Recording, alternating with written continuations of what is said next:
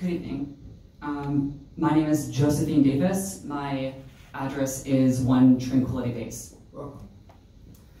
2 weeks ago, I stood here and gave you my account of when I was shot 6 times by rubber bullets in the leg, abdomen, forearm, hand, and twice in the shoulder. Proud as I am in my strength, I was traumatized. But the reason I am here is because Chief McMurray tried to shift the blame onto the Sheriff's Department, who he had authority over at the time. I am here, but I am just one of many. I would like to direct your attention to this image. I met this girl on the ambulance on the way to the hospital. She had a rubber bullet embedded in her leg. But I consider myself lucky I managed to get away with this.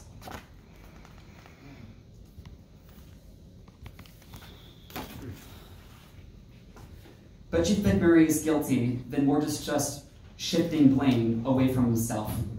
He's also a liar. And it's not just Antifa. The biggest danger, the biggest lie, is that Huntsville was ever in danger. Before this happened, and this, we were on our knees chanting, "Black Lives Matter. We are peaceful.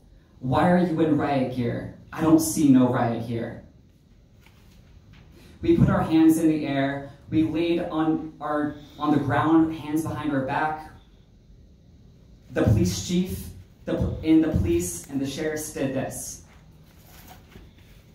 Who will be held accountable if not the person who is in charge of overseeing the police and their brutality? There's something else you need to know. I've become very close with people who went through this trauma with me, and I can say that an attack on one of us is an attack on all of us. Together, in mutual disgust, we watched Chief McMurray weave a web of lies outside here at the Citizens Council last week.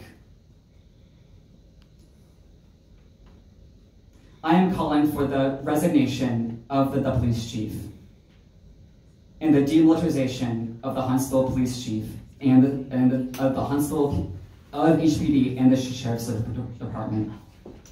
If you want a good working relationship between the police and the community, then please show that there is accountability for police violence. Thank you.